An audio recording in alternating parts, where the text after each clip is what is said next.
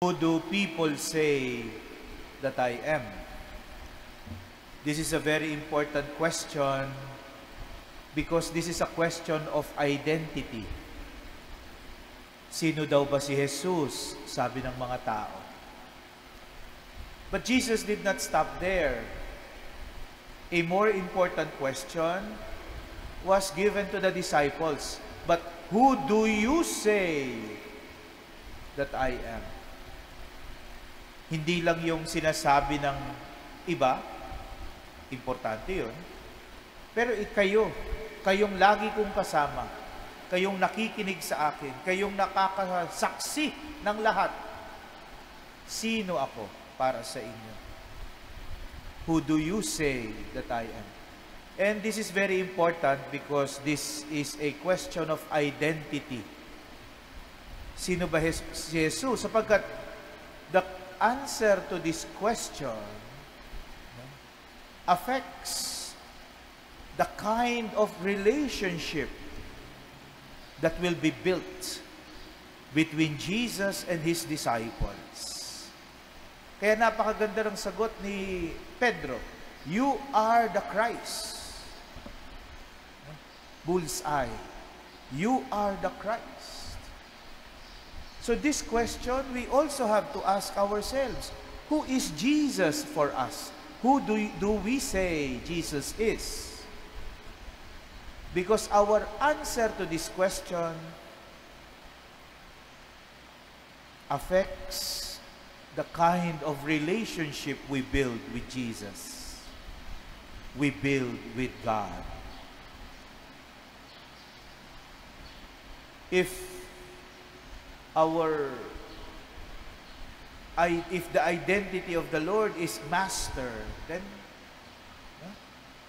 we consider ourselves as servants. Importante yun. Because we are called to serve the Lord. Or even as the Almighty God, Creator of heaven and earth, when we regard the Father. And then we consider ourselves as creatures. But the will of God does not stop there. Because Jesus wants us to call God Abba, Father. At alam natin kung ano yung Abba. It's like calling God Daddy, Itay, Tatang. It's an endearing term. And also, Jesus wants us to be His brothers and sisters.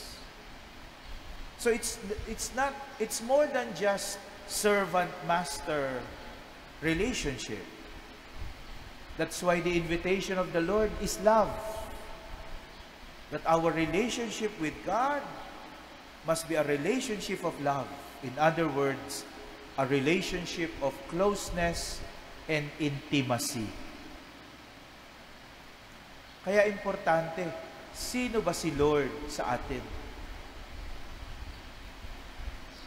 Does our identification of God lead us to intimacy, to closeness? Kasi parang pag master-servant, you don't expect that. You don't expect intimacy, closeness, love. Oftentimes, that works in terms of obligation and duty. Importante rin yun. Pero mukhang higit doon ang gusto ng Diyos. God wants us to be family. God wants us to enjoy love, to respond in love. God wants closeness. God wants affection.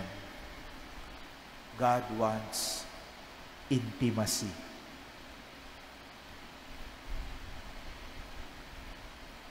Who do you say Jesus is? And where does your answer lead you? May our relationship with Jesus be rooted in true love. A love that brings us close to Him. A love that demands intimacy. Amen.